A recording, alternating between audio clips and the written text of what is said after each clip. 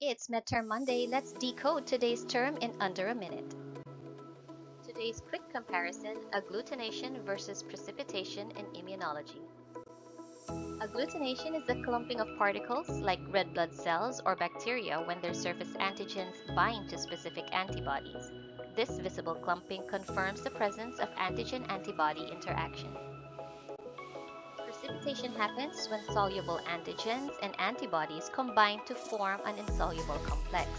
These antigens and antibodies are soluble because they are dissolved in body fluids or aqueous solutions, freely moving and capable of interacting in solution.